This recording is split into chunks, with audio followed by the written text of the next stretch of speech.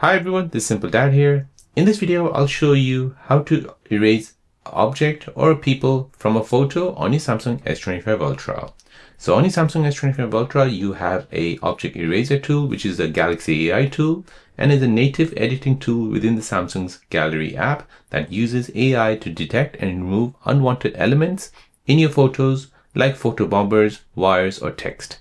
So let me show you how you can erase an object from a photo. So here we're going to go ahead and open up Gallery, and we'll go ahead and use this image. So say for example, I really like the background and I only want the background. I want to remove this person here from that photo. So to do this, I'll go ahead and tap on this Galaxy AI icon here in the center at the bottom.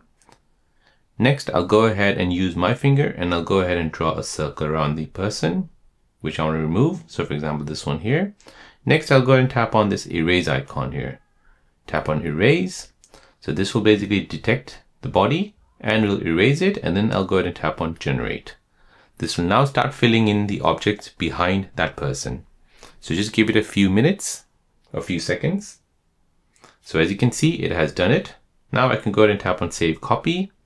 So this is the original image, and this is what is after it's removing that object or the person.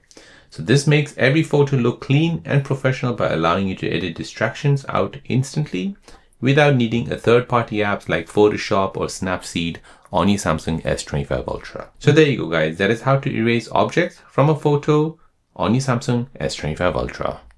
If you're new on the channel and you want to find out more about your iPhone, your Android phone, or any other social media apps, then don't forget to subscribe to this channel to become a part of the Simple Dad community.